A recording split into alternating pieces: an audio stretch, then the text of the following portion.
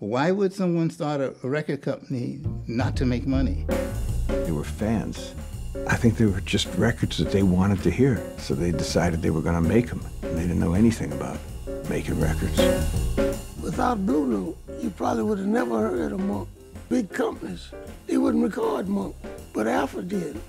They understood the value of trusting in the musicians. I think you have to understand an artist to really get something out of it. Come on, Al says let's play. Alfred and Frank, I never got a sense of pressure from them to create in any particular way other than whatever might come out of me.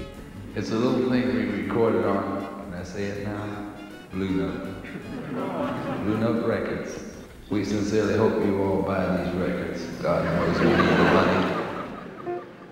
Any record we ever made, we never were really figuring on a hit. If later on the thing became successful, it just happened to become successful.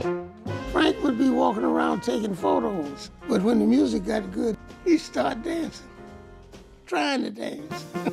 Hey, Wayne. Who's this? Frank who? If you played and Frank was dancing, that was the tape. I fell in love with jazz through hip-hop. What is this? Herbie record. Bam! How about a big hand now? Wait a minute. Groovy, jazzy, funky. To me, hip-hop is definitely connected to jazz in terms of what it does. Blue Note Records became the go-to. They liked it, and they sampled it. Blue Note is the past, present, and the future. What they were searching for was to get the heart of the individuals creating the music. And that heart is affected by the times because we were living in it. How they affected the world at large through their social consciousness.